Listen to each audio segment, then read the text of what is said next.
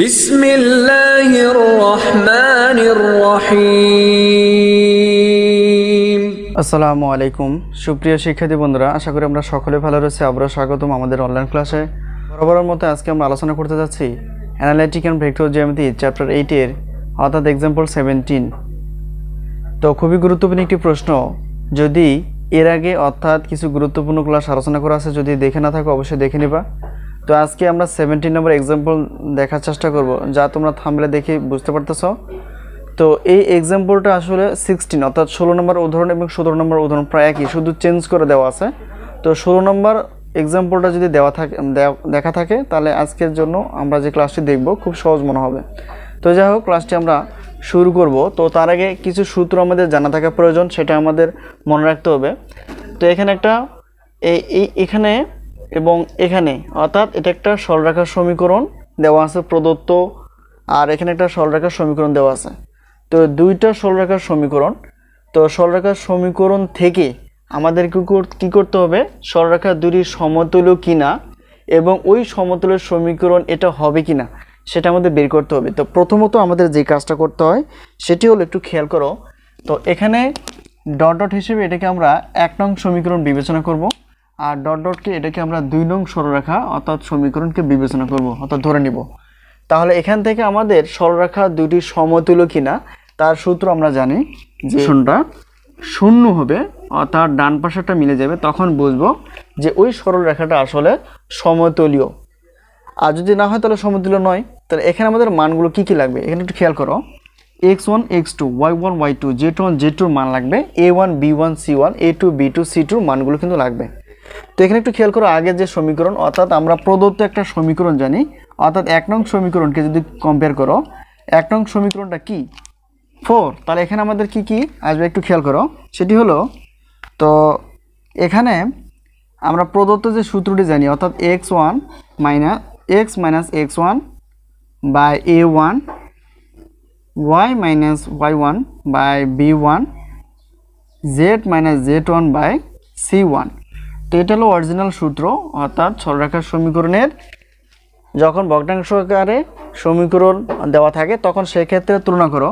এখানে আমাদের লাগবে কি x1 a1 b1 c1। তো x1 কোনটা দেখো, এখানে x minus 1, তাহলে x minus x1, তার মানে x1 মানে হবে এই যে 1। আর তাহলে এটা কি y1 বলতে মান কত হবে, তাহলে y1 বলতে অর্থাৎ 2, z1 বলতে কি হবে 3। আশা করি বিষয়টি ক্লিয়ার। সূত্র এটা হলো অরিজিনাল। a1 এর মান কত হবে 2, b1 এর মান কত হবে তাহলে 3, c1 এর মান কত হবে তাহলে 4। আশা করি বিষয়টি ক্লিয়ার। এভাবে আমরা কি করব, তুলনা করে নিয়ে নিব। অর্থাৎ আমরা প্রথমে যে কাজটা করলাম, অর্থাৎ এখানে x1 কত 1, y1 কত 2, z1 কত আসতেছে 3। আর প্রশ্ন আসতে পারে যে এখানে তো মাইনাস আছে, এখানে তো মাইনাস আছে, এই দেখো সূত্রের আগে কিন্তু মাইনাস আছে। তো মাইনাস আছে বিদে অর্থাৎ সূত্রের সঙ্গে মিলে গেছে, তাহলে এখানে মাইনাসটা থাকবে না। যদি প্লাস থাকতো এখানে তাহলে এটা মাইনাস হয়ে যেত। আশা করি বিষয়টি ক্লিয়ার। এরপর আসো, অর্থাৎ এই 1 নং সমীকরণ সরলরেখাটার আমরা কি দিক অনুপাতটা আমরা তুলনা করে নিতে পারবো। অর্থাৎ এ বি সি সরলরেখার সমীকরণে দিক অনুপাত ধরা হয় এ বি সিকে। তাহলে এ বি সি যেহেতু প্রথম সমীকরণ a1 b1 c1। আশা করি বিষয়টি এই পর্যন্ত ক্লিয়ার। তো a1 কত বের করছি আমরা 2, a1 হলো 2, b1 3, c1 আসতেছে 4, c1 কত আসতেছে 4। এবং সমীকরণটা এখানে দেওয়া আছে x minus 2 by 3 y minus 3 by 4 z minus 4 by 5। তো সূত্রটার সঙ্গে তুলনা করে আমরা জানি যেহেতু 2 নং সমীকরণ, তাহলে এখানে 2 আসবে আর কি। তাহলে এখানে a2 হবে, তাহলে y minus y2 by b2 z minus z2 by c2। তো এখন প্রশ্ন হলো, এখানে দেখো 2 নং সমীকরণ এজন্য এখানে 2 2, এখানে 2 2। যদি 1 নং হতো তাহলে x1 a1 y1 b1, তাহলে z1 c মানে এরকম 1 1 আসতো। যেহেতু 2 নং সমীকরণ এটাকে কম্পেয়ার করে তুলনা করে নাও। তাহলে কত x2 এর মান কত, x2 এর মান হলো 2, y2 এর মান কত 3, z2 এর মান কত 4। আশা করি বিষয়টি ক্লিয়ার। এখন এর মান a2 b2 c2 লাগবে। তাহলে a2 এর মান কত নিচেরটা, তাহলে দেখো, আর b2 এর মান কত এটা, c2 এর মান কত এটা। আশা করি বিষয়টি ক্লিয়ার। এখন আমরা লিখব অতএব সরল রেখার একইভাবে উপরস্থ যে বিন্দুটা ছিল উপরস্থ বিন্দু, তাহলে 2 নংয়ের জন্য তাহলে এখানে কি হবে x2 y2 z2। আশা করি বিষয়টি এই পর্যন্ত ক্লিয়ার। এখন আমাদের x2 এর মান কত? x2 এর মান হলো 2, এই জায়গায় 2, তারপর y2 এর মান কত 3, z2 এর মান কত 4। এরপর অতএব সরলরেখার আমাদের কি করতে হবে? দিক অনুপাত বের করতে হবে। দিক অনুপাত হলো a b c। তো যেহেতু 2 নং সমীকরণ, এখানে শুধু 2 দিয়ে বুঝিয়ে দিব যে 2 নং সমীকরণ থেকে নেওয়া আছে। তো এখন দেখো 2 নং সমীকরণ অর্থাৎ a2 কত 3, b2 কত 4, c2 কত 5। আশা করি বিষয়টি এই পর্যন্ত ক্লিয়ার। অর্থাৎ আমরা জানি এখানে লিখতে পারো বাংলাটা যে সমতুল্য সরলরেখা দুটি সমতুল্য হওয়ার শর্ত।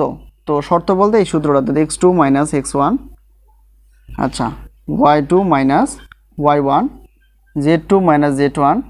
এখানে দেখো a1 b1 c1 a2 b2 c2 = 0। তো একবার আমরা লিখব, অর্থাৎ যেহেতু আমাদের শূন্য প্রমাণ করতে হবে, তাহলে সেই ক্ষেত্রে আমরা এখানে লিখতে পারি কি লেফট হ্যান্ড সাইড। তাহলে আমাদের একটা লাইন কমে আসলো, ঠিক আছে? তোমরা একটু লাইন অর্থাৎ লেফট হ্যান্ড সাইড লিখে তারপর পরে করবা। এখানে দেখো অর্থাৎ এখানে x2 - x1 লাগবে। x2 বলতে 2 মাইনাস সূত্রের, x1 বলতে কত 1। একইভাবে y2 - y1, y2 কত? y2 হলো এখানে যে পড়াটা 3, y1 বলতে কত আসছে? y1 বলতে অর্থাৎ 2।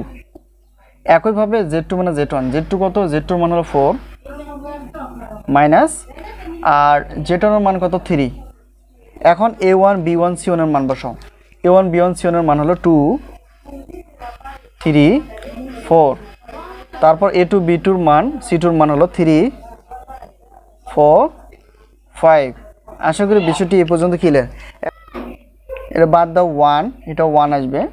3 থেকে 2 বাদ দিলে 1, 4 থেকে 3 বাদ দিলে 1, এখানে নিচে যা আছে তাই 2 3 4 3 4 5, অর্থাৎ যা আছে তাই 3 4 5। তো এখন নির্ণয়কের মান যেমন হিসাব করে সেই হিসাবটা করব আমরা এখন। তো এটাকে ধরলে তার সারি কলাম বাদ যাবে, তাহলে এটাকে ধরলে সারি কলাম অর্থাৎ সারি বাদ যাবে কলাম বাদ যাবে, তাহলে এটার সঙ্গে এটা গুণ, তাহলে 3 5 কত 15 মাইনাস এটাকে গুণ করলে 4 4 16 সূত্রের মাইনাস। এখন এটাকে কাজ করব, এটা নিয়ে তার সারি কলাম বাদ যাবে, তাহলে সারি কলাম বাদ গেলে 2 আর 5 থাকতেছে, তাহলে 5 2 10। আর এটার সঙ্গে এটা গুণ করো আর এটার সঙ্গে গুণ করো, তাহলে 3 4 12 সূত্রের প্লাস। এখন এই যে 1কে যদি ধরো তার সারি বাদ যাবে কলাম বাদ যাবে, তাহলে থাকে কি এটার সঙ্গে এটা গুণ, এটার সঙ্গে এটা গুণ, অর্থাৎ 4 2 8 হবে মাইনাস 3 3 9। এখানে হিসাব করো এখন, অর্থাৎ 1 এটা থেকে এটা বাদ দাও, তাহলে কত -1 আসতেছে।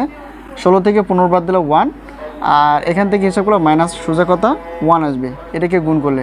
আর এখানে যা আছে তাই, এখান থেকে হিসাব করলে -2 পাওয়া যাবে। এই মাইনাস মাইনাস হয়ে যায় প্লাস, আর এখানে কত 2। আশা করি বিষয়টি ক্লিয়ার। এখানে খেয়াল করো এটা থেকে এটা বাদ দিলে -1 আসবে, এই মাইনাস প্লাসে মাইনাস, আর 1কে 1 দ্বারা গুণ করলে 1। এখন যোগ বিয়োগ করো, দেখো এটাকে 2 আর এখানে কত -2, তার মানে এটা হলো 2 মাইনাসের মাইনাসের যোগ হলো 2, তার এখানে 0 আসতেছে। অতএব এখানে রাইট হ্যান্ড সাইডটা আমরা বের করতে পারলাম।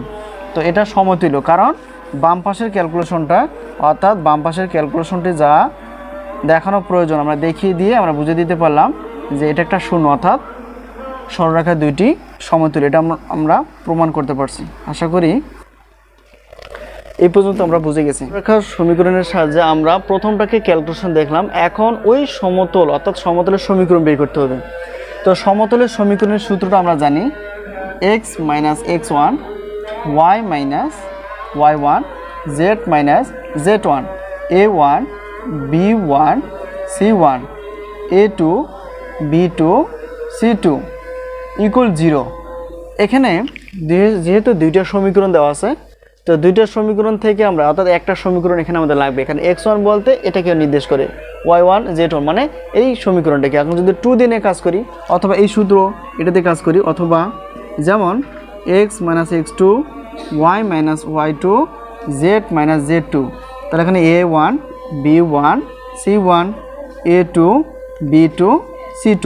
তো যে কোনো একটা সূত্র ব্যবহার করলেই হবে, অর্থাৎ 2 বলতে 2 নং সমীকরণ থেকে নিতে হবে, আর x1 বলতে প্রথম অর্থাৎ 1 নং সমীকরণতে নিতে হবে। তো প্রথম যেহেতু আমরা আগের একটা এক্সাম্পল ছিল 16-এ, তো তখন আমরা 1 নং সমীকরণ দেখছিলাম, আমরা এটাও 1 নং দেখতে পারি, অথবা তোমরা চাইলে এই সূত্রটাকে ব্যবহার করতে পারো। তাহলে আমাদের কি লাগবে এখানে দেখো, এখানে x1 এর মান লাগবে, আর এটা স্থির, y1 এর মান লাগবে, z1 এর মান লাগবে, আর a1 b1 c1 a2 b2 c2 এই মানগুলো কিন্তু আমাদের লাগবে।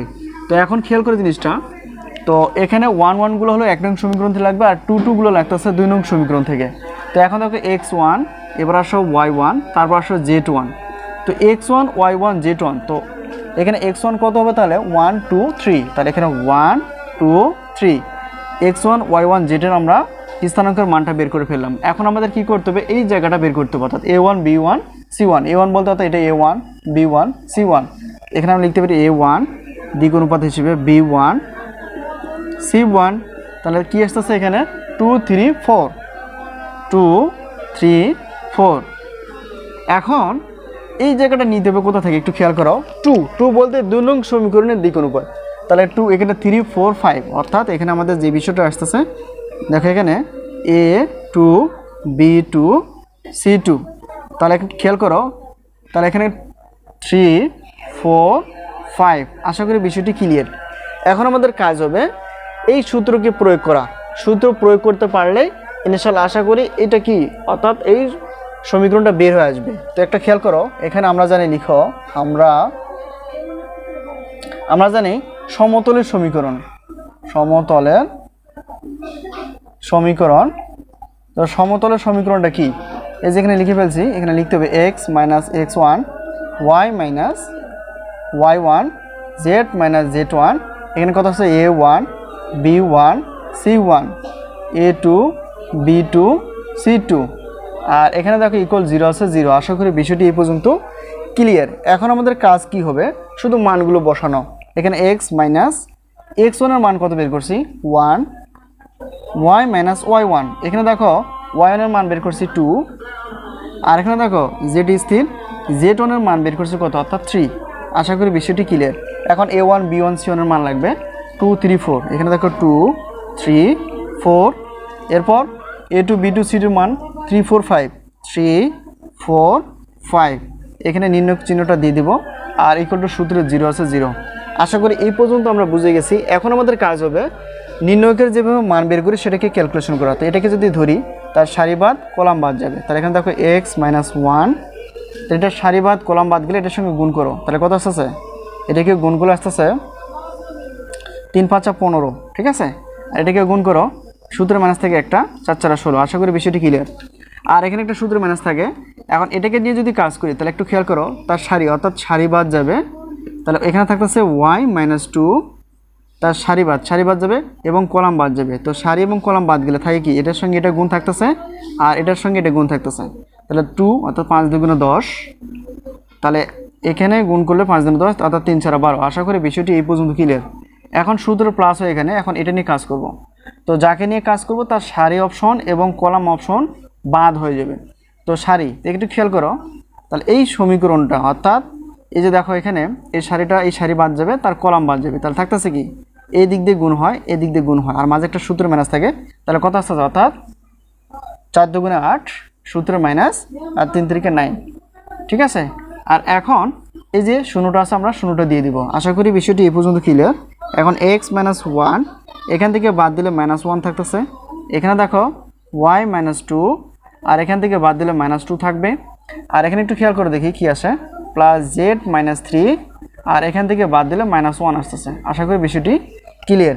এখন আমাদের গুণ করণীয় কাজ, এটা দিয়ে গুণ করো প্রথমটা, তাহলে মাইনাস এক্স মাইনাস মাইনাসে প্লাস, 1 দিয়ে 1 দ্বারা গুণ করে এটা হবে, আর এটাকে গুণ করো, মাইনাস মাইনাসে প্লাস হয়ে যাবে, মাইনাস মাইনাস মাইনাসে প্লাস, ওই প্লাস প্লাসে প্লাস। এখন 2 দিয়ে y-কে গুণ করবে 2y, মাইনাস মাইনাসে প্লাস, ওই প্লাস মাইনাসে মাইনাস, তাহলে 2 দিয়ে 4-কে 2 দিয়ে 2-কে গুণ করলে 4 হবে, এটাকে গুণ করো, মাইনাস প্লাসে মাইনাস, 1 দিয়ে z-কে গুণ করবে z, প্লাস মাইনাসে মাইনাস, ওই মাইনাস আর মাইনাস গুণ করলে হবে প্লাস, ঠিক আছে। আশা করি বিষয়টি ক্লিয়ার। মানে এটা দিয়ে এটাকে গুণ, এটাকে গুণ, প্লাস মাইনাসে মাইনাস, মাইনাস মাইনাসে প্লাস, অর্থাৎ 1 দিয়ে 3-কে গুণ করে 3-কে 3। খেয়াল করো আমাদের মাইনাস এক্স, আর এখানে একটু অর্থাৎ ওয়াইগুলোকে এক্স ওয়াই জেড আগে নিয়ে আসবো, তাহলে কত আছে এটা।